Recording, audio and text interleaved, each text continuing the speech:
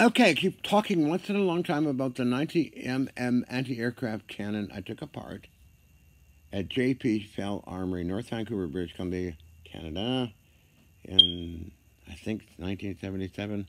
A man attempted to take it apart and was killed by the springs and the bogey mounts and all that stuff.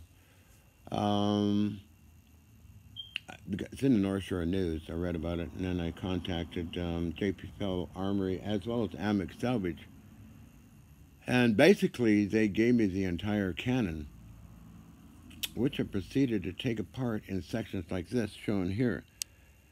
This is a traverse mechanism that I'm standing next to.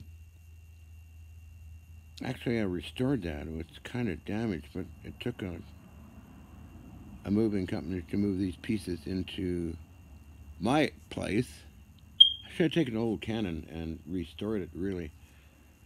But this, I talk about these things and nobody knows, I have no pictures or anything except this clip or screenshot of BCTV News with Alan Edwards and Tony Parsons, who filmed me levitating stuff, okay?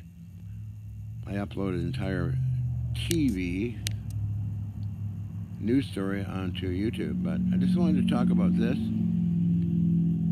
It's got, if you look very carefully, it's got a hydraulic control system close to my hand, which is a kind of a knob you push down or lift up. And it's got hand wheels on it, just below my hand. There you can see a round thing, that's a hand wheel. So that would traverse the whole cannon. And the elevation system was similar. It has a little different gearing design as well. And that I had too. Kind of sorry I got rid of them. Anyway, so that is kind of cool.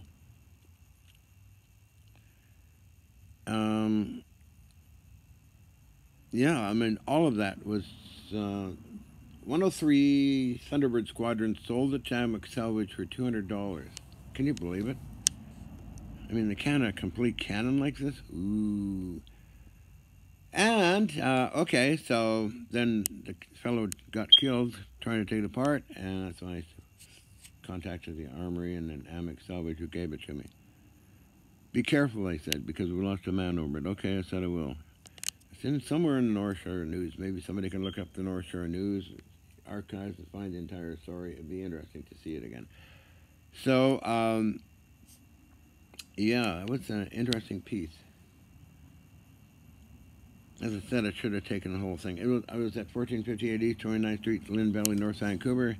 Get a taxi to pick me up at exactly 5 in the evening time or late noon, so I get back and eat and do my work and load my goodies into the taxi. Or one time I had to get a truck to move this stuff.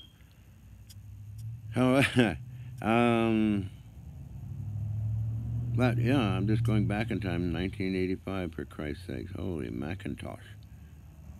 But yeah, that's some of the history. I have recently contacted gun collectors in Canada who trace down certain names, which I approach those names, and they keep saying, "Oh well, we don't know, where it is and all this stuff."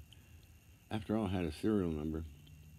Unfortunately, I don't have that serial number, but it was Dan Jan and Cliff Jan, gun collector buddies of mine, and other folks in Vancouver, Canada, who were trying to track it down.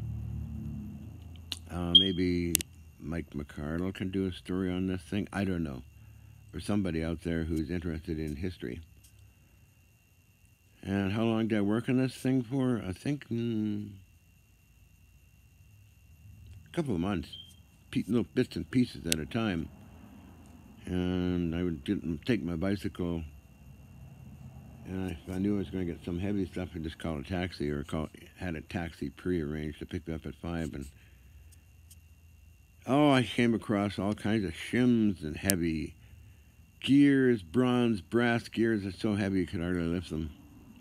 Worm style type of gears, about 100 pounds, and the main gear is very heavy.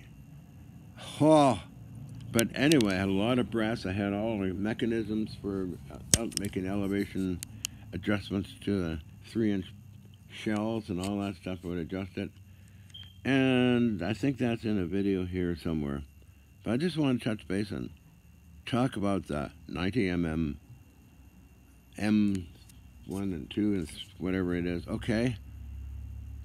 90 mm anti-aircraft cannon.